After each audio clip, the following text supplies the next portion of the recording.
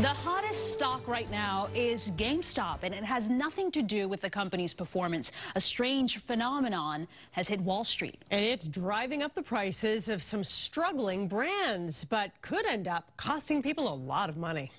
The PS5s, which were released today. The release of the PlayStation 5 brought a flood of shoppers into GameStop locations. But it's not the secret of the stock's sudden success. Take a look at what's happened to shares over the last month.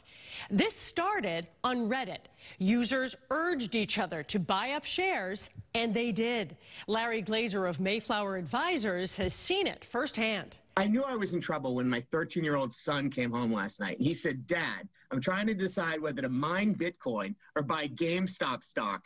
So that was my first pause. And That's when you know it's out of control. The stock is up 6,000% since its low point last summer. The revenge of the day traders. And they're going after the most hated names on Wall Street, the most shorted stocks. It cost those professional traders big money because they bet the stock would stay low.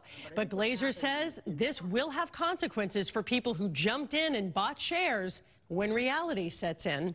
It can hurt real people, and it can hurt the hardworking savers at home and the people that really want to see a more rational environment. You know, investors, we had a lot of phone calls today from people very concerned about what they're seeing in the markets because it looks like a casino. And if they want a casino, they can go to Everett. They don't want to see it in their 401k, and they don't want to see it in their retirement account. So this isn't just GameStop. Reddit users have started encouraging people to buy shares in BlackBerry and AMC theaters.